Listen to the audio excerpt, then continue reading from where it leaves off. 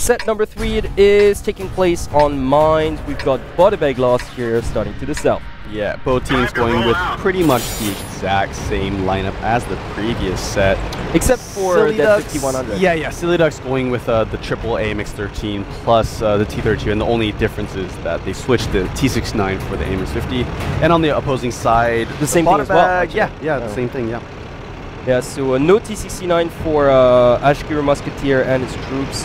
For Silly Ducks Revolution, they traded that one for T100. And look at that, just straight from the get-go, or so it seems at least. We've got BoughtABagLastYear being very, very aggressive towards the central hilltop. That BenClick, he's the first one up the hilltop area. And he made it way to the top. Oh, and look at that, they're doing a Draki.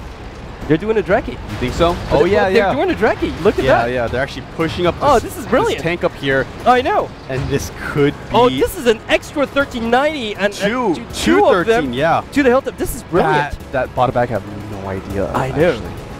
This could be very beneficial because if BenClick, for example, pushes his head out just even a little bit too far on that northern part, kind of the balcony area of this hilltop, he's going to get taken out. It's going to be 2v1 situation. There's going to be nowhere for him to run. That's kind of a big bet though, because they're completely deserting the West Isle while doing this. This is very risky, but at the same time it could pay off. I agree. And like you said, BenClick could find himself trapped. Up there.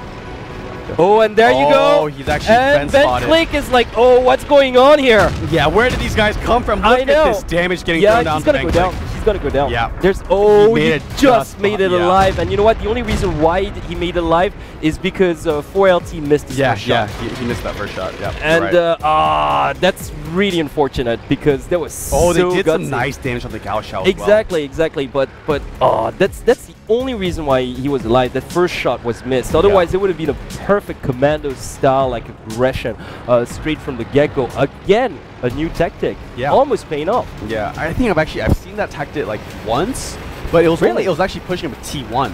To get eyes on target. Exactly. But I haven't seen it with the AMX13. Yet alone 2 of them at the same time. I know, but that's excellent to actually counter that early, because usually you see the team south trying to send those 1390s, going to the top of the hill. So like excellent counter maneuver once again. We're seeing a lot of new things today, aren't we? Yeah, definitely. I mean, this is like the 3rd new strategy we've seen today.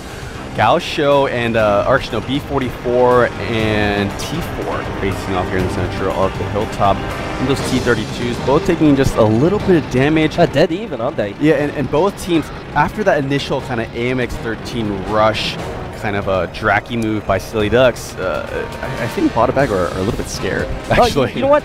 Kind of really unfortunate, because they had to stay a little longer in order to try to take out BenClick, and they suffered shots from that, because while they were retreating from that hilltop, like both like 1390s actually had to suffer a lot of damage. So I'd say that, it was a very, very, very nice innovation, which didn't really quite work out.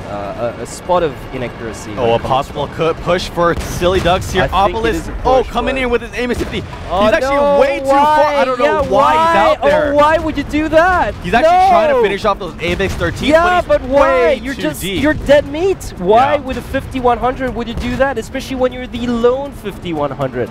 You should be way at the back. Definitely, this is so unfortunate. And so many of these Silly Ducks members are extremely low. So low. Yeah, this is Gao Shou getting taken out though, but actually they traded for Bane. And now I don't actually it's even still. So it's even, but at the same time, definitely Silly Ducks have taken more damage. I really think it's unfortunate because Silly Ducks really had a good maneuver from the get-go, but look at the damage that's been dealt on T4, on Ashkir Musketeer, on 4LT. Like all those 3 tanks are really, really low.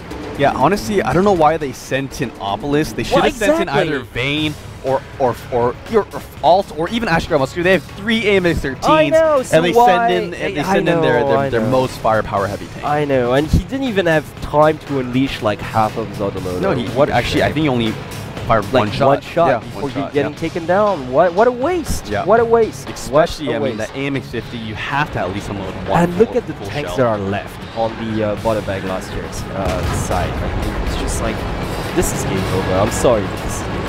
Oh, B4 here moving. He actually missed that shot. Yeah, missed that shot. So this could be a possible comeback for the Silly Ducks if they completely demolish B44 here, they could be in some trouble. I don't buy it. Okay, B44 goes down. It's just a sheer advantage. Crimson Team's right behind them. Yeah.